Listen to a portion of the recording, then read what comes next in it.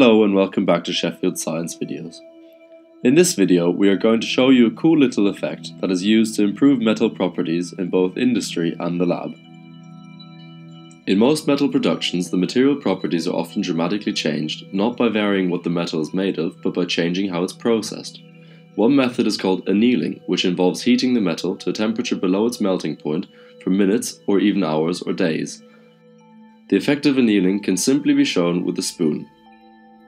When we bend the stainless steel spoon back and forth, it becomes stiffer the more we do so. In material science terms, this is called work hardening. When we apply force during bending, we create dislocations, which are effectively a misalignment of atoms, in the metal. The metal is able to bend through the movement of these dislocations. However, they can also block each other from moving at all, making the metal stiffer. So when we bend the spoon several times, we are creating thousands of dislocations, many of which are now blocking each other. This increases the metal's stiffness and is the basic theory of work hardening. For the first part of our demonstration, we will now count how many times we can bend the spoon before it snaps.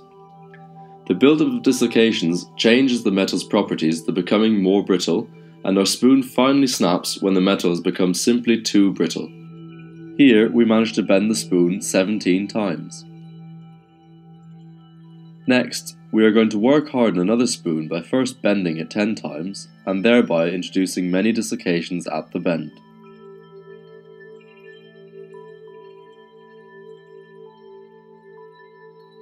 If we now heat this other spoon up, after having bent it back and forth a few times, we should see the effects of work hardening become undone by annealing. The heat supplies the atoms, and effectively the dislocations, with so much energy that the dislocations can rearrange themselves, move past each other, or even disappear completely.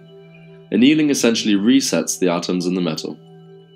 When we now bend the spoon back and forth, it feels much less stiff and much softer. It will also take much more bending until it breaks, since we must first generate all of the dislocations we had already produced by bending the spoon before annealing.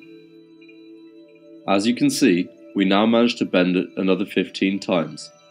Together with the bends carried out before annealing, that's 25, and almost 10 more than the first not annealed spoon.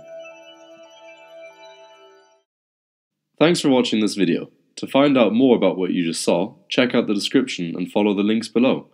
To see more from Sheffield Science videos, check out our channel and don't forget to subscribe.